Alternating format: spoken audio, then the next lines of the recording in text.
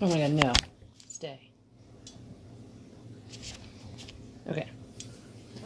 Having a hard time getting my phone to stay in the tripod. Yes, I use my phone because it has a friggin' awesome camera. Okay. Okay, I think it's locked on. Jesus. Oh, so what are we looking at right here?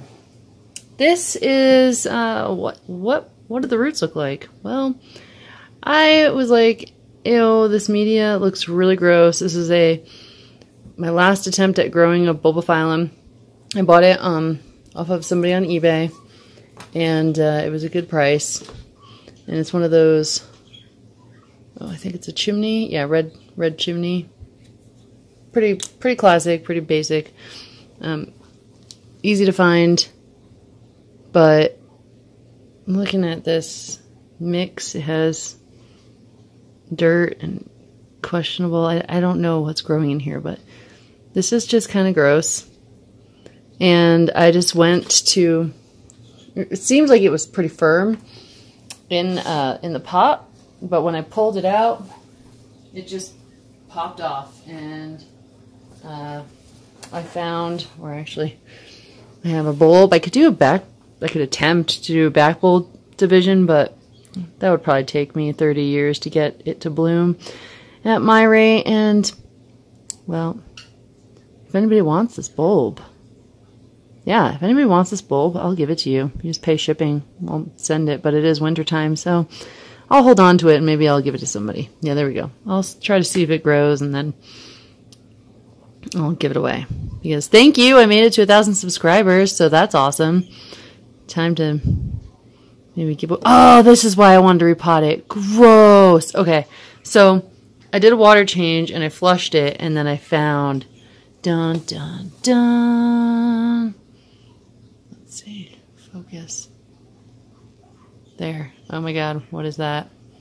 It's a tiny bug.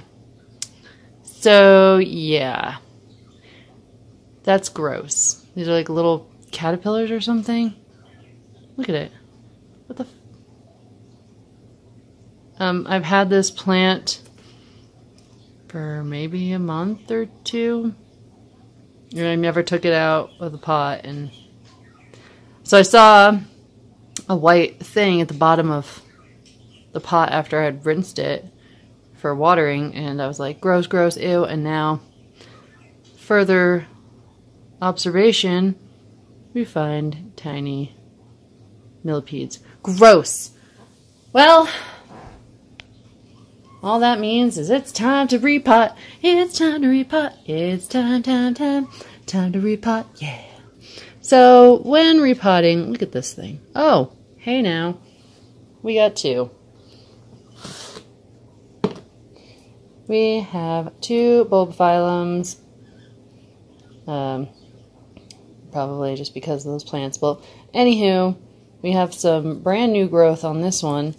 And yeah, I'm repotting it, but there's new growth, new roots, and there are worms on it, so it needs to be repotted. I'm going to repot this one into sphagnum moss, because that's what I've found works. This is my other Bulbaphyllum. Oh, jeez. Which I should probably just... the thing with... yeah, I should probably take this one out too. This one's just been growing like crazy and not doing anything else but growing. But I think I'm going to repot this one because it is so old or gross. The moss is gross. You got to freshen up your moss. So I'm going to go repot, but just wanted to show you guys some fun critters, and I don't think you need to watch me repot another video of that because yeah, I've done a bunch of those. So maybe I'll just show you after. Gonna go get some sphagnum moss, gonna put them in kind of a semi-hydro kind of thing. Yeah, peace.